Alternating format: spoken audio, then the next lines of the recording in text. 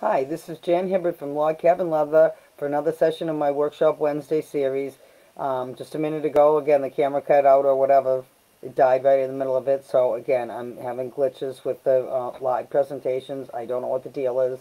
They were working fine, and now all of a sudden I have all these issues with it. So I apologize for that. Again, this is Jan Hibbert, Log Cabin Leather. This is another session of my Workshop Wednesday series. This whole month I've been talking about leather butterfly jewelry and how I make the intricate little butterfly shapes on these earrings and how they're cut out, which of course I couldn't cut out by hand, not in this tiny size because that whole piece is small and a quarter, the little flower. So I've talked about that in some of my other sessions. I also, this week in my Maker Monday session, I was talking about which butterflies I have are based on real butterflies and which are based on made-up colors. I do have some of each because, again, these butterfly things appeal to people of all ages and, again, you know, right down to little girls. And this set includes not only earrings but also hair pieces. So those can be for, you know, girls as well as, you know, adults. So I, you know, talked the other day about which ones are real. And, again, the lighting here is not real great. I'm usually not in this part of my workshop, but this is where I paint my things, so this is where I was going to talk today. So, I don't know. Maybe I thought was better over here. And again, this is where I died a little bit ago. You know, so some are based on realistic butterflies. This is actually based on a real butterfly with the bright colors like that. Monarch butterfly, Luna moth. The one I have here, Atlas moth. So now again, I started this video a little while ago and I cut out in the middle of it. I just showed how I did the color on that. So I just painted this a minute ago. And again, I realize this lighting is horrible here. I just painted that a little bit ago. I put actually a finish on it, which I actually dipped it in the finish. Again, I was a kindergarten teacher for many years, so little fine motor skill things I used to have these tweezers for. So now I use them. For this, I actually dipped it in the container there and then, you know, sponge it off so it's not so now it's kind of damp. So now I'm going to mold it because if you notice, like this, the tails are molded, it's turned, it's twisted. I have the hair streak here. And again, you can see on the back it's kind of molded, so how I do that now. So now for the very tiny things, I'm going to use this tool, and this is exactly where I dyed last time. It has a ball point on the end. For something larger like this butterfly, I'm going to use the ends of these, you know, that's something that's bigger. So for the, again, basically, I'm just going to take it into the wing and push it in there a little bit so I can get it to squeeze the way I want. And I'm going to pinch the wings. And then the same thing down here at the bottom, maybe a little bit. And now the wing has much more character than just the flat. This one has a little more character to it. But that's basically how you mold it. And see, I hadn't been molding them all like that originally. Not quite to that detail. So that's, again, I'm realizing you're not seeing that at all. So here's, again, so now the edges of that have kind of been rounded. You can see on the little hair streak. So they are molded and shaped now. And then, again, the next step of that would be to add the jewelry components to them and things like that, which is what I'll be talking about next week for the finishing of these things. So they're dipped in the dye, they're molded like that. Sometimes they dipped again or painted. And the instant of the, you know, it being attached to the flower, it's glued on with Gorilla Glue onto the center. But again, painting the little tiny things by hand can be quite challenging because they are just that tiny. And again, I apologize because the camera cut out in the middle before. The paint, you know, it can be hard cutting little tiny things. I do use some Sharpie markers at times, and that's what I had shown. I had done the edges Like I said, the video cut out in the middle, so I'm not really sure whether I should show this again or whether it's just going to die. The edges are on, a lot of things are done with markers, not everything, but on a lot of things it is marker, and so I can just quickly, and this one, the white is what's done by hand. On the atlas, there's white in a couple places. So I had shown this before, and like I said, I wasn't going to repeat the whole video, but I'm not sure what even happened to that one now. And then I do the white, or actually the body.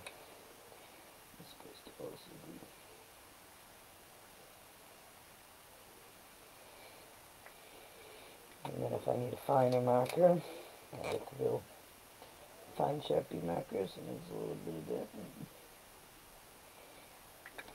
And then we add the white. Which again, fairly fine brushes, not super tiny. I don't know what size it is. I don't pay much attention. 2/0, it says. I don't know if that means anything to anybody.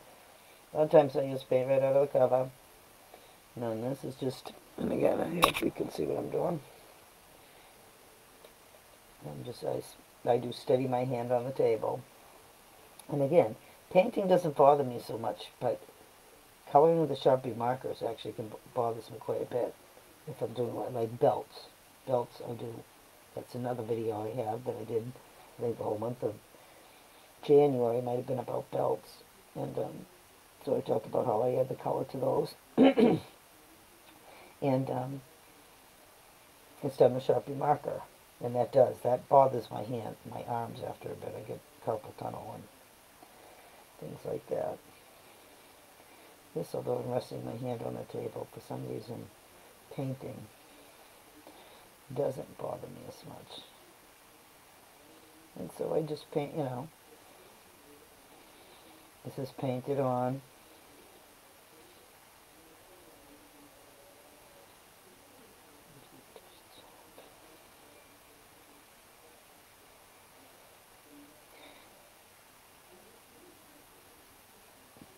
Painted on, let it dry a little bit, and then I, again, dip it in the finish. And then in this one, again, that's all I need to do, because the inside color of this particular, the Atlas Moth interior color here, is actually the natural color of the leather. So I don't have to do a whole lot more painting on that. That's probably the easiest one. I have to paint out all of them. Today, I showed it because it was what I had cut out, to be quite honest. And so forth. But with my new piece of equipment, I can go back and, cut these. I just had, the sizing. So here's some of the Luna Moss in the little tiny sizes. So now those will go on actually I think these go on this flower. That flower will be red, and those will go on it. This one I don't have a flower for yet, or the hair streak. These are actually earrings, though. And again, those are about the size of a quarter. They're small. And the detail with these are gorgeous. With the detail of the hair streak, it even has the antennas and so forth. So I think those are absolutely just beautiful. Again, now, of course, little girls and stuff may not wear earrings and so forth. The nice thing about them, though, if they do, is they're light as can be. Because they're made of leather, there's no weight to them at all.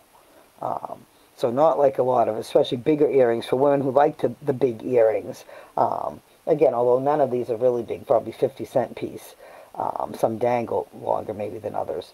But they're not heavy. They're not going to weigh down your ears. They're not going to stretch your holes out. And if you can't wear earrings, like me, because I'm allergic to metal, that's why I have the hair pieces, because of course I can wear those. And the stick style is very popular, very 60s, 70s type thing. I'm dating myself a little bit now. That people used to love. Very hard to find. Can hold a lot more hair than some of the clip ones. But of course I make the clip style too, because not everybody knows what to do with these. And the clips come in several, 3 different sizes. So depending on what you have, they can be ordered in any size you want, though. And again, for something like that, if you ordered it a different size, I'm going to charge you the regular price that I charge for that barrette, because it's easy as can be to make it a different size, and it would be the price of whatever it is with that clip. So like the largest clip I think is $20, the medium clip is 18, and I think the small clip, which is a 3-inch clip, and then the 2-inch clip is 3-inch clip, and then the 2-inch clip is 17, I think, and the stick ones are 16. So again, you can get whichever kind you want to go with, whatever you need, and then the earrings match. You can buy them separately, buy them together. But again, I can make things in different sizes if you really like something, but you want it in a different size. I know I probably shouldn't say that, because very often I give people more choices than I should, and that makes it harder for them, the decision process, which is my downfall, I think, a lot of times, because I am having such a blast making this stuff. I could just keep going forever and ever and ever. So now that brings me to my next topic, which is other events. I'm trying to do more and more live events here on Facebook, although we see Facebook is not always cooperating with me, so I'm not sure how well this is going to be. Like I said, the lighting here is horrible today, so I'll try not to film from this section too much anymore. But again, I go live Monday, Wednesday, and Saturday. Monday is my Maker Monday series, where I tell the stories kind of behind the production. Each month I have a new theme. So this month is all about the butterfly jewelry. So I'm talking about how I make it, how it's created, where I got my designs from, where I got the ideas for the colors from, was what I was talking about this week. So how I'm coloring them. Then on Saturday I'll highlight some more of the items particular from this collection. I'm also thinking of doing it, so those are the 3 live events I have. Maker Monday, Workshop Wednesday, Spotlight Saturday. I'd love to know what time to post them. I was trying to do a poll, and that didn't seem to work. I mean, there was a tab to set up a poll, but it didn't let me post it, so I'm not sure there. What time's the best time that, you're most likely to watch a live video, because I also want to start doing something called a trunk show, where it's going to be a live sale right here on Facebook, and you will be able to, again, if you want something, everything that I, have for sale will be numbered, and if you want something, you say, I want number, 22, and you'd say sold right in the comments, and then that piece would be saved for you, and, then I'd send you an invoice for it, and, I'll go into details on it. That would be called the Trunk Show. That's something I think I'm going to be starting, or going to be trying, because I can't do any live events. Most of my live events now, I had a show at the end of June, Rhinebeck, New York, the Dutchess County Fairgrounds. That show has already been canceled, although I have one here in New Hampshire, in Meredith, that's scheduled for Memorial Day weekend, which is, of course, the 23rd, 24th, and 25th. That one has not been canceled yet. I honestly think it should be, in light of everything, in light of, a lot of vendors my age or older, and so it's a health risk, and especially to be exposed to people, and I'm not sure how many people would come, because a lot of those fairs are out-of-staters. So if anybody watches this and you live in my area, and you'd consider coming to, I'd love to know your opinion on it. Yeah, the show is a week and a half away, and they haven't determined whether they're even having it or not, which I think is, a little tough for the vendors. My show in March, the Made in New Hampshire Expo, was 3 days from starting when the governor closed down the state and issued the stay-at-home orders, and I'm not saying that I'm against that. I'm actually glad they did it, but it does hurt my income. So I'm going to try these trunk shows to try to get some online sales and things like that, so that, but again, I'm having glitches with the Facebook working, as you can see, so I'm not sure where I'm going to be going with this, because obviously if I can't get the cameras to work and things, I'm going to have issues with this, so we'll have to see what happens. But in any event, my Spotlight Saturday series for this week is scheduled for noontime. I'll be highlighting some other of the butterfly earrings and the Mayflowers collection of the ones where the butterflies are on the flower. And then, again, I should be holding them up so you can see it. And again, I can't wear earrings, so I apologize for that. And then the other ones just have just the butterfly without the flower. The April Showers earrings. So in any event, that will be Spotlight Saturday, where I highlight some of the items for that event. Again, I mentioned about the shows, and I'm not sure. I have tried to update on my website, which again is logcabinleatherbyjan.com. Also, the best way to keep up on what I'm doing is to join my email right on my Facebook page, which is Log Cabin Leather by Jan. There's a link, and you can join live. You can click on that to join my email, and then you'll get a 20% discount on an order if you place it. But you also get, updates on when I'm doing live events and things like that. So thank you very much for joining me today. This is Jan Hibbard once again from Log Cabin Leather. This is another session of my Workshop Wednesday series where I talked about how I color these beautiful butterfly pieces for my earrings. Thank you very much for joining me. That's all I have to say for now. I think that did work this time without stopping in the middle, so I'm not really sure what happened the last time. But thank you very much for joining me. Have a great day. Stay safe, everybody. Bye.